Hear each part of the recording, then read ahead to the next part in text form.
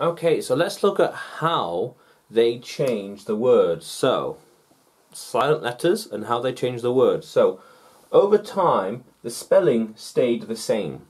How a word is spelt stays the same over time. That could be hundreds of years, 400 years or 100 years.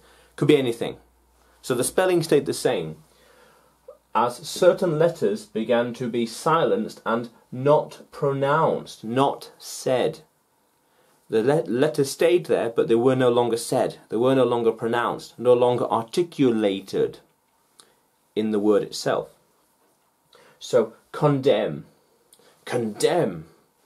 You are a judge, and this person is condemned to jail. Condemn. Condemn. Condemn. So, if the N, condemn, not condemn, it's condemn. If the N is removed, the sound stays the same.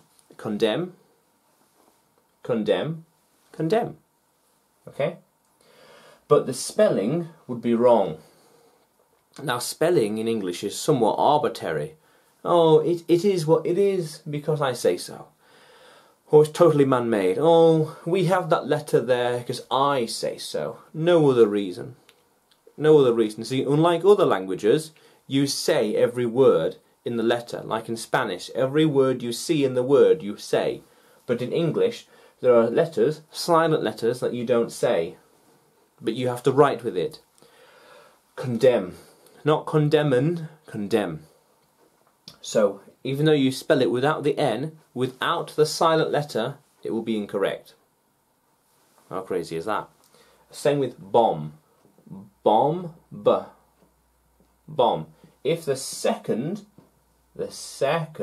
B is removed, it would sound the same. Bomb. Bomb. Bomb. But if you remove the second B, the spelling would be incorrect. Bomb. Bomb. Bomb. Bomb. Do that again. B-O-M-B. There we are. Bomb. With the second B. That's the correct spelling. Again, it's arbitrary. Arbitrary. It is because someone said so. It is because they decided that was the rules. It is because this guy said, that's how you spell it. Bomb. It's got a silent letter in it. Silent letter, no arguments. Bomb. Okay? Yeah, so condemn, remove the N, sounds the same, but it's the wrong spelling. Bomb, remove the B, sounds the same, but wrong spelling. So, over time the spelling stayed the same, as certain letters became silenced and not pronounced. Condemn, bomb, ballet, head, crumb, and beyond. How cool is that, language explorers? Let's keep exploring.